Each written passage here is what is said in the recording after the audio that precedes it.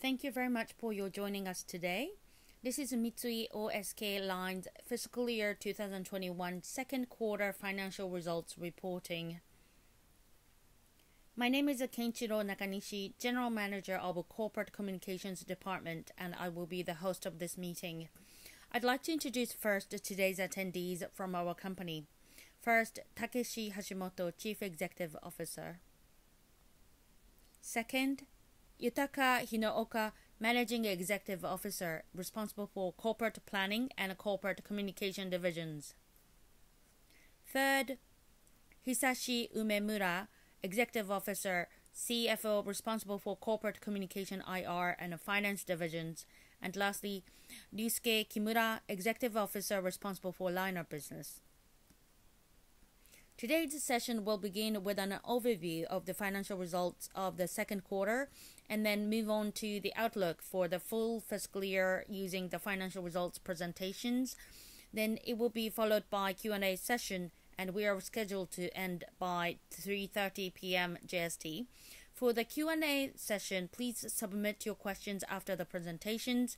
If you have a question, please send it to us by clicking on the Ask a Question link on the right side of the screen, and we will read out and answer them one by one. Since we have many participants today, it would be very much appreciated if you could limit the number of questions you submit to one.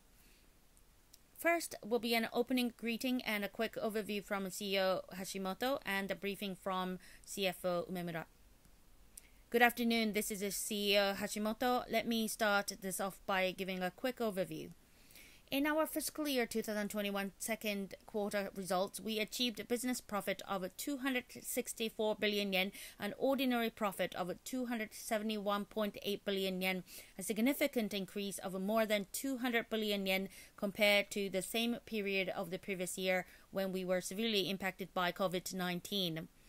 The full year forecast will be explained later, but we have revised upward our ordinary profit forecast from to 350 billion yen, which was previously announced on July 31st, 2021, to 480 billion yen, reflecting a significant upswing in the container ships business due to greater than expected cargo movement and soaring freight rates, in addition to some upside in the dry bulk business due to the favorable market conditions since 2010. Both ordinary profit and the net profit for the year are expected to reach their record highs. Hisashi Umemura, our CFO, will now explain the details of the second quarter results and the full year forecasts. Hello, this is Umemura. Please find the outline and explanations on page 3 and 5 of the business performance results, the blue document. Revenue increased by 112.4 billion yen year-on-year. This was mainly due to the favorable dry bulk market and a recovery in the transport volume of car carriers and the cargo volume in terminal and logistics business, which had slumped due to COVID-19 the previous fiscal year. Next, business profit, which is calculated by adding operating profit and equity in earnings of affiliates to show the company's earning capability, and ordinary profit. Both rose sharply by 237.5 billion yen and 239.1 billion yen year-on-year respectively. The increase in profits was due to higher profits at Ocean Network Express ONE, the equity method affiliate, as a result of strong demand for containerized cargo transport and higher freight rates, as well as favorable market conditions for dry bulk carriers and improved profits from a recovery in car carrier transport volume from the same period of the previous year. I will now explain the financial results by segment. Please refer to page 4 and 5. The dry bulk business significantly improved its profitability from the same period last year, where it was around at the break-even point due to the impact of the COVID-19, and achieved ordinary profit of 14.3 billion yen this year. All vessel types are achieved a year-on-year improvement in profitability. The next section is the situation of each sub-segment. Starting with the iron ore and coal carriers, profit rose sharply year-on-year as a result of stable revenues from medium to long-term contracts and high transportation demand on raw materials for steel production in China and strong shipment from Brazil and Australia. The average time charter rate for the first half 6-month period reached $30,100 this year compared to $12,600 for the previous year.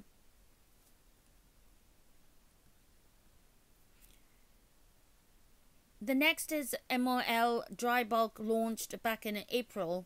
It is operating small and mid-sized bulkers businesses and the wood chip carrier business.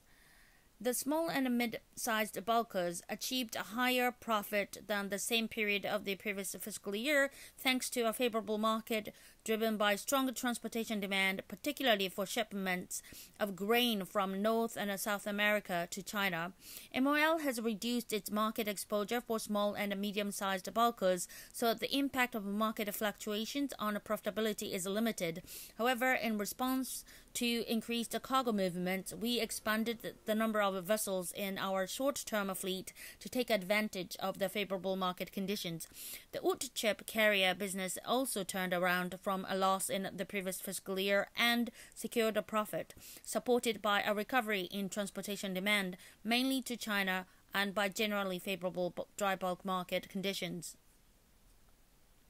In a year-on-year comparison, and ordinary income became 10.9 billion yen. Now with oil tankers, first as for crude oil tankers, the fall in crude oil prices in early spring led the demand for offshore stockpiles increased. Temporary VLGC, the daily charter fees exceeded $100,000. On the other hand, due to the cooperative production cuts in the oil-producing countries and the decline in oil demand caused by the stagnation of the world economic activities, the spot market was sluggish in the current fiscal year, with the indicative price for daily charter fees temporarily negative. As a result, although we steadily secured profit through medium to long-term contracts, which occupy the majority of our crude oil tanker, profit declined year-on-year due to the adverse effect of spot market conditions. For other than crude oil tankers, LPG carriers and methanol carriers, which mainly have medium to long-term contract, secured the profit steadily, but due to the sluggish transportation demand for petroleum product and chemicals, profit and losses of the product and chemical ships deteriorated in a year-on-year comparison. Now with the LNG carriers, so far only one new LNG carrier has been completed. However, we have already owned nearly 100 LNG, and most of them are under long-term contracts. Therefore, stable profit has been secured. As for the offshore business, FPSO, subsea support vessel, operated smoothly and secured stable profits.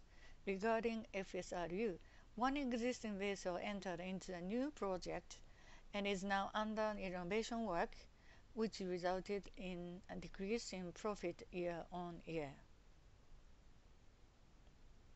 Next is the product transport business.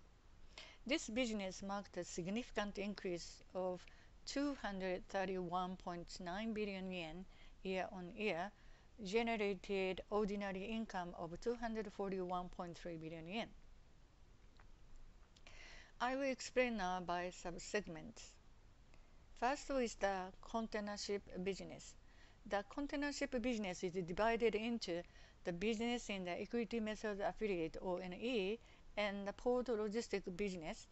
For ONE business, please refer to the slide page 3 of their magenta color material. As described here, booming market conditions continue. The revenue improved significantly from the same period of the previous year and achieved a surplus of $4.2 billion within one quarter in the second quarter. Combined with the first quarter, As shown in the middle of the table below, after-tax profit was $6.76 billion. As described in the main points area, in July and September, global container cargo movements increased by 10% on a year-on-year basis. On the other hand, as media reported, the turmoil in the entire supply chain got worse than the first quarter. Port and inland transportation continued to jam up and ships rise too. In addition, spot freight rates for containers have also risen significantly and have remained at levels much higher than initially expected. At the bottom of this page is a comparison of profit growth over the same period last year.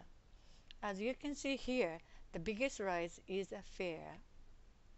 It can be a rise in the long-term fares, but mainly it is due to a significant rise in the short-term fares.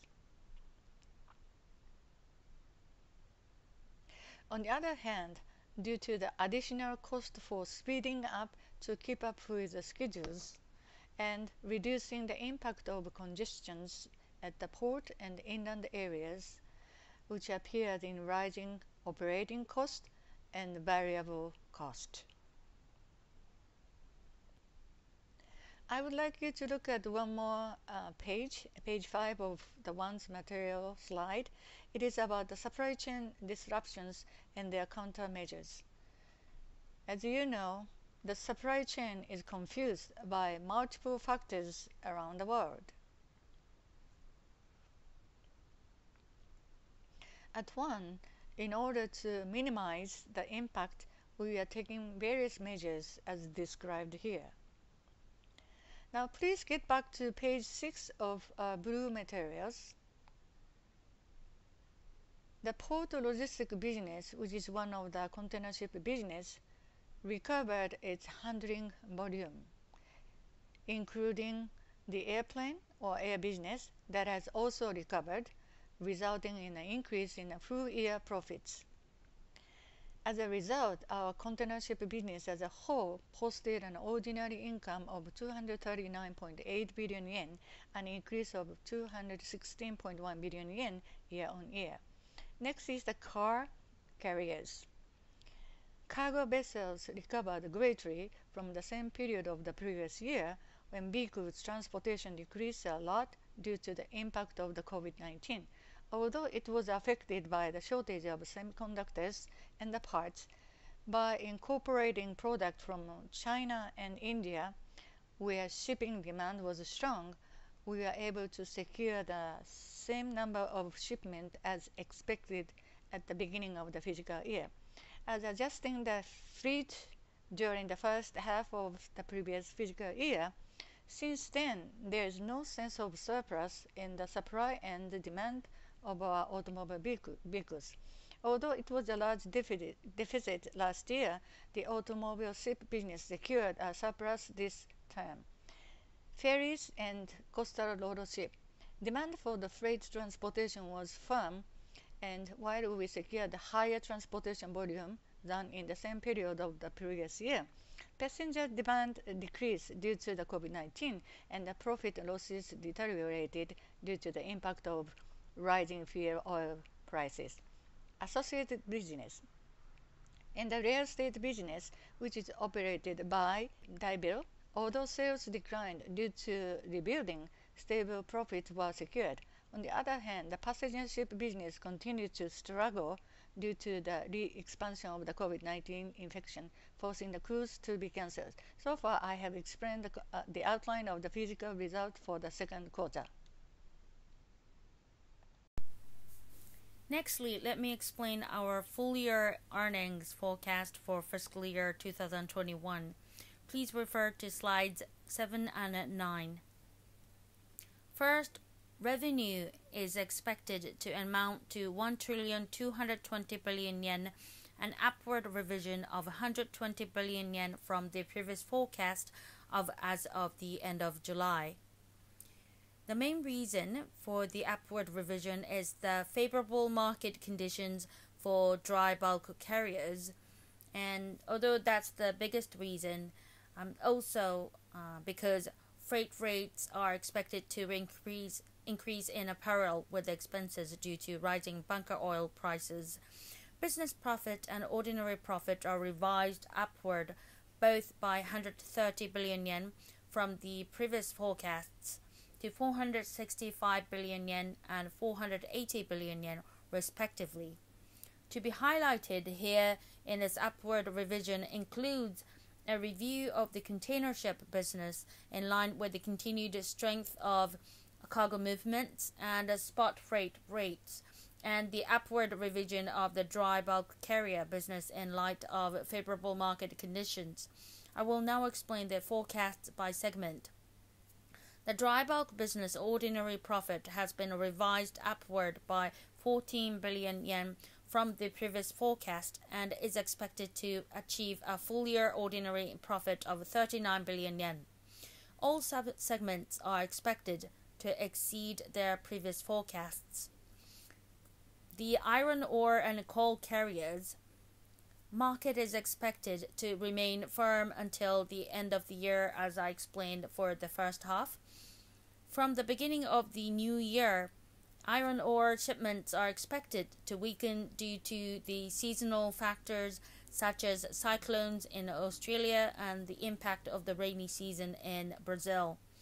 To reflect the current market conditions in these forecasts, we have revised our market assumptions upward. Please refer to page 13.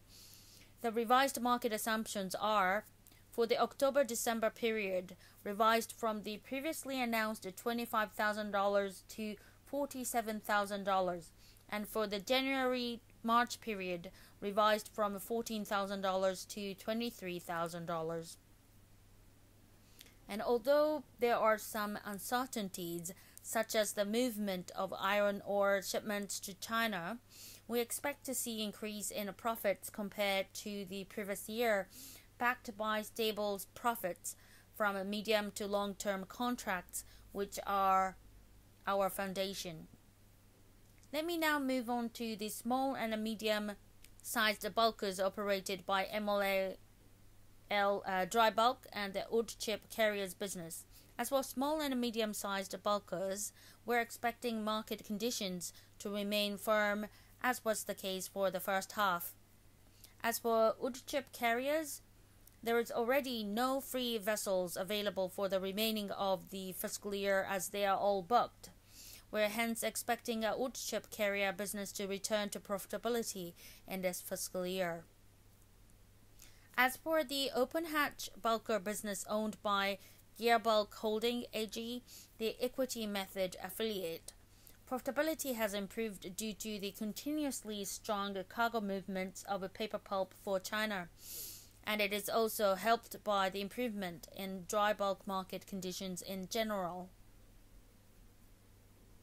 Next, the energy and marine business forecast has been revised downward by 1.5 billion yen from the previously announced forecast, resulting in a full-year forecast of 21.5 billion yen in ordinary profit.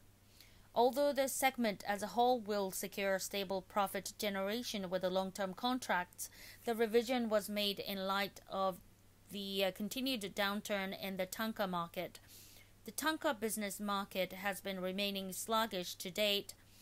Although we expect a gradual improvement in the market conditions with the seasonal factors and recovery of global economy, profit is likely to be significantly down from the previous year.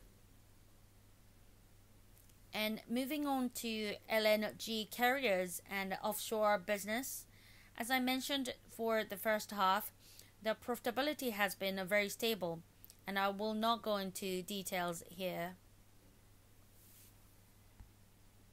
Next, I'll move on to the product transportation business, container ship business. In the container ship business, in addition to the upside of the business result in the second quarter, we revised the forecast for the second half upward and revised the full-year forecast ordinary income upward to 410 billion yen. For one, please refer to page 6 of the company's magenta color material.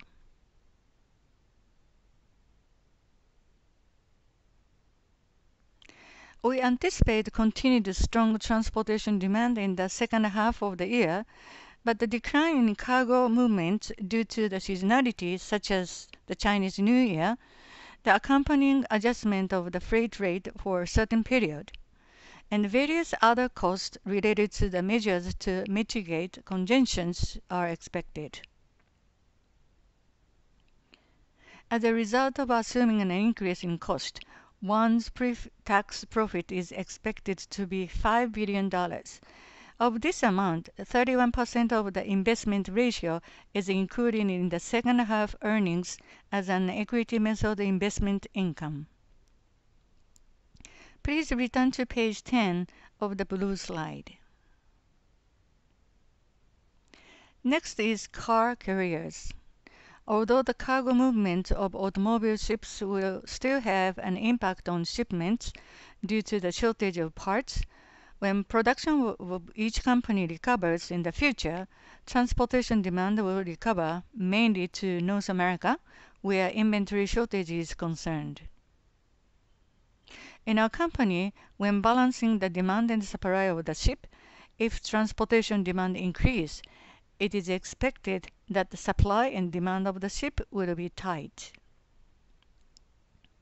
In addition to these supply and demand forecasts, we expect ongoing to secure a surplus by improving operational efficiency continuously. Ferries and coastal ro-ro ships. Demand for freight transportation is strong, and the passenger demand is expected to recover due to the relaxation of behavioral restrictions. We expect the second half to recover more than the first half, but due to the impact from the first half, this year's business results are expected to reflect the impact of the COVID-19 as in the previous year. Let's move on to the associated business. Associated business are expected to have a full-year ordinary income of 7.5 billion yen, revised downward by 500 million yen from the previous forecast. As for the real estate business, it is expected to continue to contribute to stable profit. On the other hand, in the passenger ship business, although cruise operations resumed from the end of September, the business outlook has been revised downward to reflect the impact of the COVID-19. Finally, regarding the dividend, we will pay an interim dividend of 300 yen, and due to the upward revision of the earning forecast, the planned year-end dividend will be revised from 250 yen announced last time to 500 yen, and from 550 yen to 800 yen for the full year. We will maintain the policy of paying a dividend payment ratio of 20% for the current fiscal year. This is all for briefing.